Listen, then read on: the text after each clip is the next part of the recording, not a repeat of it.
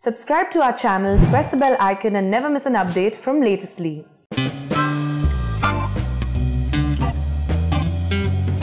क्या आप जानते हैं कि जब भी देश का कोई खिलाड़ी गले में मेडल पहनने के लिए सर झुकाता है तो देशवासियों का सीना जो है वो फख्र से चौड़ा हो जाता है।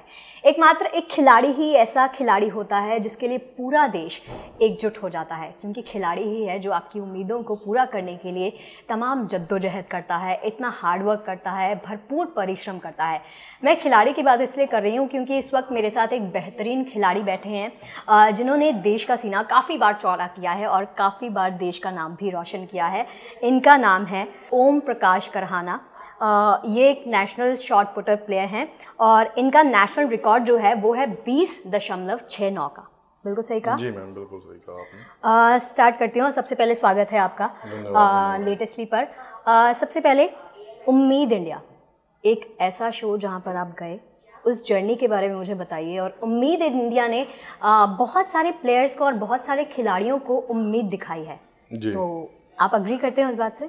जी मैम, क्योंकि कोई भी इतना बड़ा लेवल पे शो बनता है और स्पेशली उम्मीद इंडिया की जो टीम थी वो हमारे ग्राउंड्स में आई जहाँ पे हम ट्रेनिंग करते हैं। अच्छा।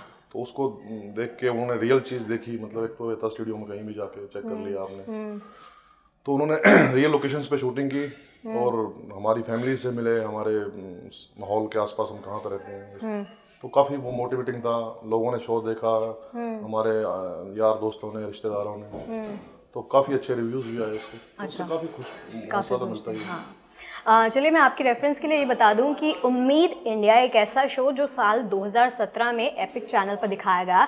इस शो में देश के तमाम खिलाड़ियों को दिखाया गया था और ये दिखाया गया कि देश को उनसे उम्मीदें कितनी हैं, और एक एपिसोड इन पर भी फिल्माया गया था। जी जी। तो ये एपिसोड अगर आप जाकर देखना चाहते हैं तो YouTube पर भी जाकर देख सकते हैं। मेरा अगला सवाल ओम प्रकाश जी आपसे ये है कि हमारे देश में जहाँ पर क्रिकेट को इतनी तवज्जो दी जाती है, एकमात्र ऐसा खेल मैं कहूँ कि क्रिकेट और फुटबॉल जैसे खेल एकमात्र ऐसे खेल हैं जिनके बारे में जिक्र ज़्यादा किया जाता है, जिनको तारीफ़ ज़्यादा मिलती है।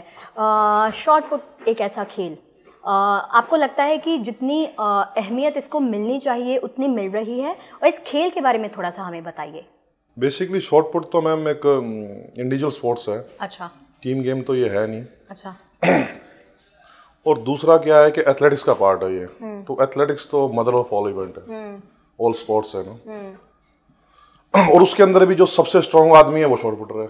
अच्छा। तो जब आप कभी ओलंपिक में या वर्ल्ड चैंपियन में जीतते हो तो जो कमेंटेटर है वो अनाउंस भी करता है कि वर्ल्ड स्ट्रॉन्गेस्ट मैन। अच्छा। तो ये तो अपने आप में एक खुशी की बात है कि हम वो काम कर रहे हैं। अब रही बात रिकॉग्नाइजेशन की कि क्रिकेट से कम मिलती है, उससे ज़्यादा मिलती है, तो मैम ये तो हर आदमी का एक जुनून होता है। मेरा जुनून था शॉट पुट करने का।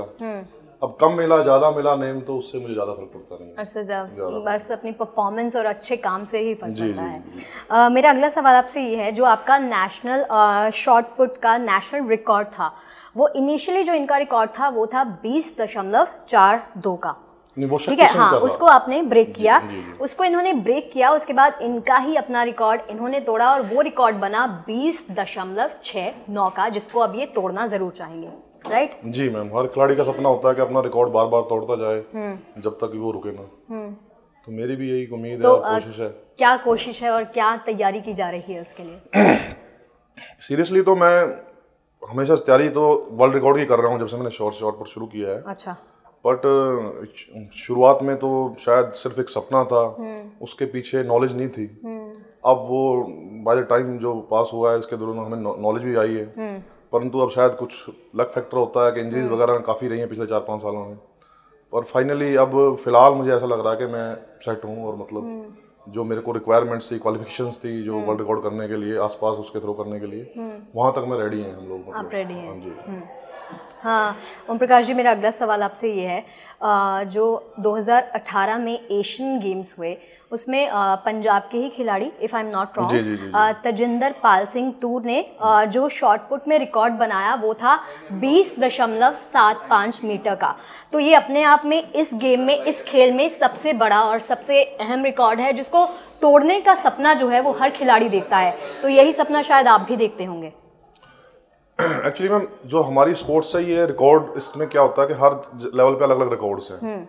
मीट रिकॉर्ड्स होते हैं। मीट रिकॉर्ड मतलब जैसे कि जो कंपटीशन है उसमें आज तक कितना शॉटपुट लगा है वो रिकॉर्ड माना जाएगा। अच्छा। नेशनल रिकॉर्ड के आज तक हिंदुस्तान में किस बंदे ने सबसे ज्यादा शॉटपुट किया है, exactly. वो रिकॉर्ड माना जाएगा। एशियन रिकॉर्ड के एशिया के बंदों ने कितना किया है, ऐसे यूरोपियन वर्ल्ड रिकॉर्ड होते हैं। तो जो तेजिंदर पाल सिंह तूर हैं वो मेरे जूनियर भी हैं। अच्छा। और हाँ जी, तो अच्छा लगा जब उन्होंने रिकॉर्ड किया, क्योंकि उस दौरान मैं थोड़ा इंजर्ड था, मैं जा नहीं पाया एशियन गेम खेलने के लिए। तो अब मोटिवेशन भी हो गया कि मुझे उनसे बेटर करना ही है। तो ये तो और कंपटीशन भी डेवलप हो रहा है देश के अंदर, साथ में जब मेडल आते हैं तो नेचुरली थोड़ा नेम और फेम भी मिलता है। तो अच्छी बात है स्पोर्ट्स के लिए, स्पोर्ट्स ग्रो कर रहा है हिंदुस्तान।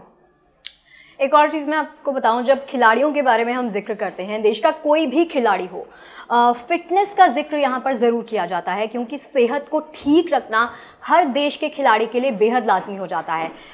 2014 की बात करूँ, 2014 के दौरान इनको एक इंजरी हुई थी आपको। उस इंजरी का जो फेज़ रहता है उससे उबरने में किसी भी खिलाड़ी को बहुत वक्त लग जाता है। वो आपको शारीरिक तौर पर तो कमज़ोर करता ही है, वो आपको मानसिक तौर पर थोड़ा ज़्यादा कमज़ोर बना देता है। लेकिन चैलेंज ये रहता है कि उससे उबरना कैसे है, तो उसके बारे में थोड़ा सा बताइए। एक्चुअली मैम हमारी जो हमारी कंट्री है इसमें जो स्पोर्ट्स है वो अभी स्टार्टिंग स्टेज पे है। तो स्पोर्ट्स हम सिर्फ अभी तक ये मानते हैं कि जब जीत गया और हार गया, बस दो ही मतलब है स्पोर्ट्स के। स्पोर्ट्स एक कंटिन्यूस प्रोसेस है, मतलब जो वर्ल्ड लेवल पे जो स्पोर्ट्स का मतलब है। तो जब कंटिन्यूस प्रोसेस है तो उसमें कई बार फेलियर्स और उतार चढ़ाव आएंगे। तो अब जब शुरू में हमें वो उस चीज़ के बारे में नॉलेज नहीं थी तो तब तो बड़ा डर लगता था, दुख लगता था, प्रेशर में भी रहते थे कि कैसे कमबैक होगा। परंतु अब तो भगवान की कृपा से सारी चीज़ें ठीक चल रही हैं और हमारे कोच भी जो हैं वो काफ़ी मतलब सपोर्ट कर रहे हैं और उनकी वजह से मैं दोबारा रिहैब कर पाया। और मतलब उम्मीद करता हूँ कि अब जो 2020 में ओलंपिक्स हैं वहाँ पे हिंदुस्तान का नाम रोशन करेंगे। कहते हैं ना कि किसी भी खेल में या किसी भी गेम में एक कोच को भगवान का दर्जा दिया जाता है, जो आप देते हैं, जो आपने पहले जिक्र किया। तो आपकी इंजरी के दौरान जो मैंने पढ़ा है या मैंने सुना है कि उन्होंने आपका भरपूर समर्थन किया, भरपूर सपोर्ट किया, मानसिक तौर पर मैं ज़्यादा कहूँगी कि उन्होंने एक ऐसा मनोबल आपका बढ़ाया कि आपको खेलना है, आपको ठीक होना है। उसके बारे में थोड़ा सा बताइए। एक्चुअली मैम मेरे कोच हैं श्री भूपेंद्र सिंह ठाकुर जी। अच्छा। वो हिमाचल से बिलोंग करते हैं। बेसिकली उससे पहले मेरे कोई और कोच थे। तो जब मैं इंजर्ड हो गया 2012 ओलंपिक्स के बाद जो इंजरी हुई, तो उसमें फिर 2014 में ज़्यादा मतलब जो मेजर सेटबैक लगा के वो मैं एशियन गेम्स वगैरह में जो है परफॉर्म नहीं कर पाया। अच्छा। तो मैंने भूपेंद्र सिंह ठाकुर जी के पास गया और ट्रेनिंग की, उनके पास हमीरपुर जाकर ट्रेनिंग शुरू की। तो उनसे बात करने के बाद मुझे मतलब जो है वो ये लगा कि एक्चुअली जो स्पोर्ट्स में जो इंजरी है वो तो पार्ट है और उसको थोड़ा टाइम देना पड़ेगा। जब तक आपका टाइम नहीं आया है तब तक आप जो है वो कुछ मर्जी कर लीजिए। Exactly. तो तब तक आप चिल्लाओ, रो, पीटो। तो उन्होंने मेरे को उस तरह से माहौल दिया, उस तरह से मतलब जो मेरे को उस टाइम संभाला। और शायद अगर कल मैं कुछ कर पाया देश के लिए तो सारा मतलब उसका क्रेडिट श्रेय जो है मैं उनको ही देना चाहता हूँ। बिल्कुल। ट्रेनिंग कैसी चल रही है, क्योंकि निशाना अब आपका भी होगा कि ओलंपिक्स 2020 पास में है जी। अभी जो शॉटपुट है उसके बारे में बात करना चाहता हूँ मैं। हाँ बिल्कुल। जो वर्ल्ड लेवल पे जो शॉटपुट है वो दुनिया में सबसे टफेस्ट इवेंट हो गया है आज की डेट में। क्योंकि जो वर्ल्ड रिकॉर्ड है 23 मीटर का, आज हमारे पास दुनिया के अंदर कम से कम 8 से 10 बंदे ऐसे हैं जो 95% के आसपास थ्रो कर रहे हैं जी। कोई भी इवेंट ऐसा नहीं है, लॉन्ग जंप है, 100 मीटर है, पोल वॉल्ट है।